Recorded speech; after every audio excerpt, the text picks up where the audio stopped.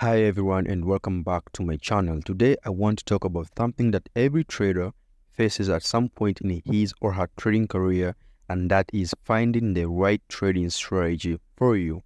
Today's topic, it goes way beyond from just choosing the right indicators or picking the right settings. It's really about building a system that matches who you are in deep, and that can be your lifestyle, your strength, and even your weaknesses. Step number one here is understanding your personal situation. Think about things like your daily schedule. Are you working a 9 to 5? Do you have time to watch the charts during the day, or do you need a strategy that allows you to check in just once or twice? For instance, if you're strapped for time, a day trading system might not be practical for you. Instead, you might want to look at higher time frames where trades don't require constant monitoring. It's really about aligning the strategy with the time you can commit without feeling lashed, the time where you can truly focus on your trades. Step number two is you should consider how often do you want to trade. Another big question is trade frequency. Some traders have this natural need to be in the market frequently. They are comfortable with taking lots of trades and making quick decisions like in and out in the markets. For others, waiting for a handful of good setups a week is a better fit. If you're the type who thrives on actions, it makes sense to build a system that generates frequent opportunities. Trying to force yourself to only trade once a week when you prefer more action can lead to frustration or even impulsive trades. Next, guys and girls, let's talk about handling open position.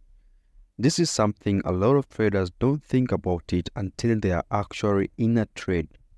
If you're comfortable holding trades overnight or through weekends, for example, then swing trading might not be for you. Or maybe you need to adjust your risk level so that you're okay with whatever happens in the market when the markets are closed.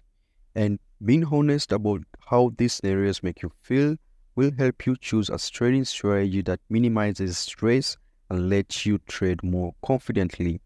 Step number four is choosing the right time frames. Now your choice here depends on both your time availability and your need for action. If you have limited time, higher time frames like the daily or weekly might be suitable for you, because they allow you to plan and analyze without being glued to the screen all the time. But you have to remember, with higher time frames, you need more patience. Trades take longer to play out, so it's important to be okay with waiting for those setups to unfold. And conversely, if you're all about the quick pace, then shorter time frames like the 15-minute or the 5-minute charts might be your comfort zone. Step number five is experimenting with trade management and entries. Now here you have to ask yourself these questions first.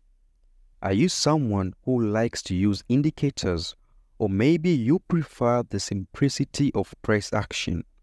I often recommend traders to try different tools like indicators, price action, or even a mix just to see what feels most intuitive for you.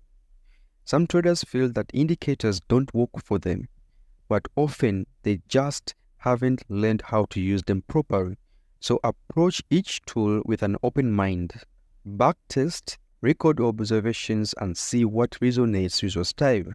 Remember, this isn't about jumping from system to system, but rather testing with intention and learning along the way. Step number six is, and I might say the most important one, is dedicate your time to backtesting. When you dedicate time to backtest a system, you're not just seeing how it performs, you're also getting familiar with how it feels to execute that system. Give each strategy at least a month or two of focused testing. By the end, you will have a solid understanding of whether it aligns with your goals, and you will know exactly how to use it in different market conditions. Plus, all those stats you gather in backtesting will give you confidence to stick with the strategy in the live trading. Now, another thing that you should note is that it's really important to approach trading with realistic goals. Many new traders jump in wanting to make big money first, but focusing on that too early can lead to burnout or risky behavior. You will deposit after deposit after deposit.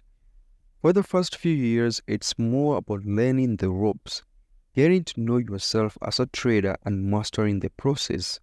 The profits here will come to you as you build skill and experience. Think of this time as an investment in yourself. By staying curious and willing to experiment, you will start to see which types of strategies feel more natural and fit your personality the best. Step number 8 is record keeping and reflecting on trades. One habit that separates successful traders is good record keeping. A trading journal helps you understand yourself better. When you look back at the trades, you will start to see patterns in your decisions, both good and not so good. Are there certain setups that you tend to rush into? Do you exit trades too early out of fear? Now, our journal will help you to answer these questions.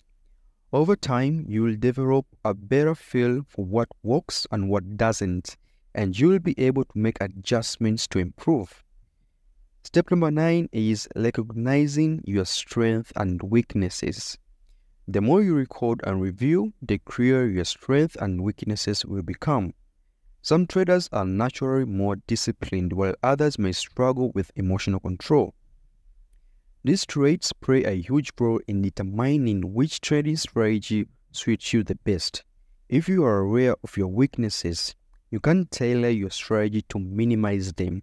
For example, if impatience is an issue, a strategy that keeps you out of the market most of the time might help.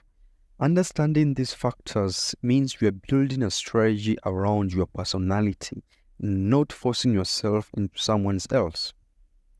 Step number 10 is staying flexible and curious. This process of finding the right trading strategy is a journey. It's not about getting into it the perfect way. It's about staying open, testing ideas, and making adjustments as you learn. Trading isn't static. Market changes, and sometimes we do too. So it's essential to keep learning and to be flexible with your approach. Try different tools and methods, but always with a plan. Record everything, reflect, and adjust based on what you learn. Over time, you'll develop a system that feels natural and plays to your strength. Guys and girls, that's a roadmap to finding a trading strategy that suits you. There is no one-size-fits-all answer here, but by approaching this process throughout fully and intentionally, you will find what works best for you based on your personality. Now, if you found this video helpful, let me know in the comments, and if you are new here, make sure to subscribe for more trading insights and tips. Remember, trading is a marathon and not a sprint. Take one step at a time. Always stay curious and don't be afraid to experiment. Until next time, trade smart, stay disciplined, and I will see you in the next video.